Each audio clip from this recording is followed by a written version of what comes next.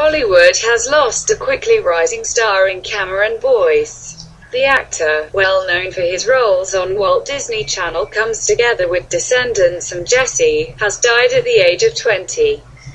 His family confirmed his passing in a very statement to E! News, which read, "It is with a deeply serious heart that we have a tendency to report that this morning we have a tendency to lost Cameron.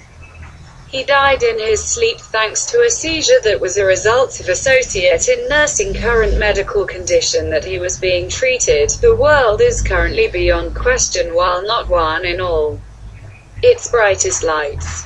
However, his spirit can carry on through the kindness and compassion of all World Health Organization knew and white-haired him. We have a tendency to are totally broken-hearted and kindle privacy throughout this vastly tough time as we have a tendency to grieve the loss of our precious son and brother," the statement ended. As news of his death sent shockwaves through Hollywood, Boyce's known peers and fans shared their condolences on his Instagram page, wherever he had collected over 8 million followers. Boyce created his moving picture debut opposite Adam Sandler in 2008's Grown Up Ups. Future moving picture show and television credits enclosed Grown Ups 2, Sensible Look Charlie, Shake It Up and Ultimate Spider-Man.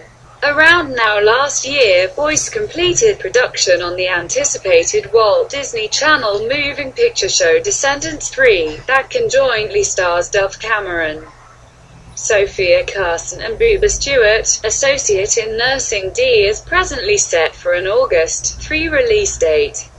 Even more recently, Boyce was set to look within the HBO series Mrs.